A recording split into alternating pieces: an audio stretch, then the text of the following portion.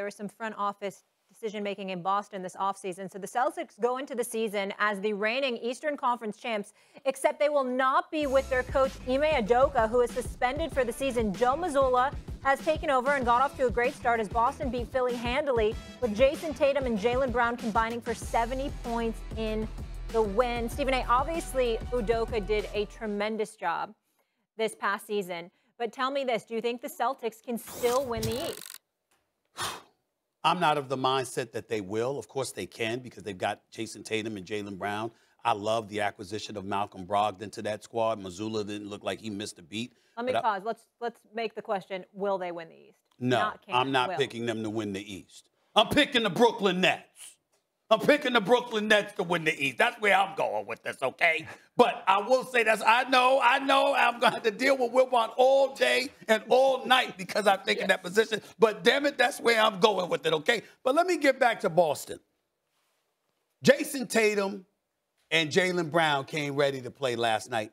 I think we all agree the Philadelphia 76ers did not. I didn't like the body language on Joel Embiid. I was watching Charles Barkley last night when he brought up that point. I completely agree with him. The body language, I mean, you missed out on the MVP. I voted for you to win MVP, but you didn't get the award. We got that. I expected Joel Embiid to come out like a monster. That was not the case, okay? James Harden had his 35 points. He got some threes. He did all of this stuff, but still in all, no movement. Guys standing around, you know, not spreading the floor. I just saw things I just didn't like. And I said, this style, they ain't going to beat the Boston Celtics. So I don't know how much of a litmus test that was, per se, even though Philly supposedly got better in the offseason with Tucker and DeAnthony Melton, because I like both of those guys. But I look at Boston, and I just believe in Ime Udoka. And I think that him going to Boston and doing in 1 year what Brad Stevens, who I love and respect, couldn't do in 7 years or so as the head coach, and taking them to the finals. I just think that this dude has the pulse of the team in a way that nobody else has had since Doc Rivers won the championship with them in 08 rather. So to me, if Mazzulla proves me wrong, God bless him, because I'm certainly not rooting against him. But I just look at the Celtics right now, the squad that they have. It's not that they missed their opportunity. I think they'll be back. They'll be in the thick of things. They'll be relevant. I just think this year when I see Milwaukee, I see Brooklyn, I just think one of those teams is coming out of the East before Boston, and I'm rolling with Brooklyn. Yeah, I mean, I think the Celtics will win the East, and I think they should be considered the favorites to win the East. I look at really three factors there. So number one is Tatum and Brown, and the lessons they learned during their finals run last year. And you want to see growth from those guys in terms of decision-making. It's something I harped on throughout the playoffs.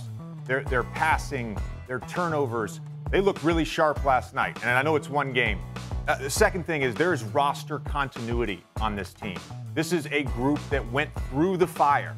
And so you would expect for them to be a little bit battle-hardened this year and throughout the playoffs. And then the third reason that I like the Celtics is Malcolm Brogdon. And we saw this last night. His defense, his offensive production, having the luxury of taking a guy who you know, was in all-star consideration at different points in his career, whether that was in Milwaukee or Indiana, and being able to bring him off the bench and play him two ways is just a phenomenal luxury. And Stephen A., we got to talk about this Nets pick. We got to talk about this. Thank you, Jay. I'm going to answer the question, Molly. I answered the question, but we got to talk about this next pick. What have you seen at any point in the last 3 years that leads you to believe the Brooklyn Nets can make the finals? I didn't say I mean, look, they still have small guards. They lost Bruce Brown. Obviously, Ben Simmons is a guard, but he's going to have to play a lot of bigger players in the playoffs, okay? And you're going to be going up against Giannis. You're going to be going up against Joel Embiid. You're going to be going up against Tatum and Jaylen Brown. I just don't see, other than wishful thinking, because your Knicks are so bad and you want to root for a New York team. That's low. I don't understand. That's not love right there. See what I'm saying? That's not love right there. You know, see, just when I thought that you were my boy, this is what you do. You show yourself to be the turncoat that you are. How you going to do that to me, man? I mean, of course it has something to do with the Knicks being sorry. Of course it does, damn it. Of course I'm rooting for a New York team to be relevant. But I will say this. Ben Simmons, okay? Kyrie, KD. How long are you going to be seduced by talent alone? I'm not going to pay attention. They're not accountable, Stephen A. They're not accountable at all, even to each other. How many times are you going to need to see this? We've seen it 3 years in a row. And you keep, I mean, the notion that Kyrie is playing for something greater this season, you know there's going to be some stretch coming up in the next few weeks with Kyrie not playing at all because he decided to go to a birthday party or he decided to do whatever. Where's the accountability? What championship caliber team have you ever seen in any sport that doesn't start with that kind of high-level accountability? Tell me. Give me one. I can't. Hey, what's up, guys? Jag from Jaggy Sports here. 76ers took on the Boston Celtics yesterday, and they did not get off the start that I wanted them to. Like, they did play well, right? But there's a lot of standing around. There's not that much cohesiveness. I know it's only the first day of the NBA season, but, you know, you had training camp. Joel Embiid put up good points. He did not look like the monster that he is accustomed to be. But, you know, first day, right? James Harden played unbelievable, 35 points. And Tyrese Maxey, 21 points. One hell of a roster, but I do expect good things from them. Boston Celtics, what can you say, right? Boston Celtics defense was unbelievable. Jaylen Brown and Jason Tatum, I think, got over 70 points total. That's pretty phenomenal. And even without Udoka, you know, the expectation for the Boston Celtics is unreal, right?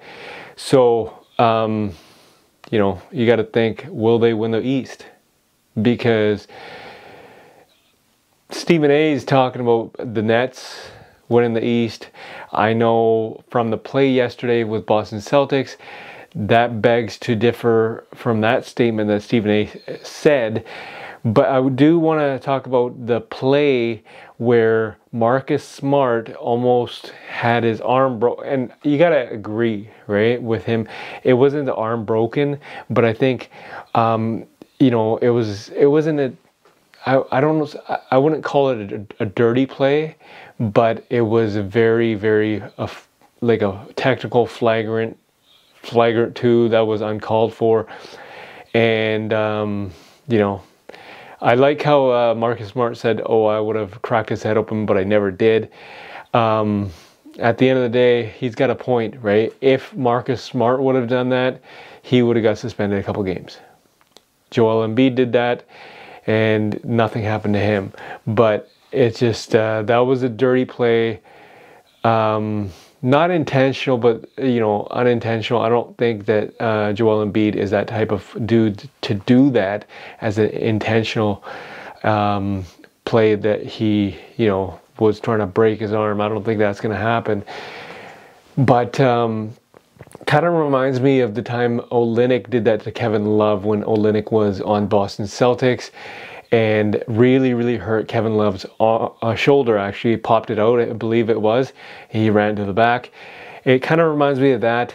So, you know, I don't believe it was intentional, but back to going back to the original statement, Boston Celtics, are they expected to win the East? Only time will tell. I think a lot of people are expecting the Golden State Warriors to win the West.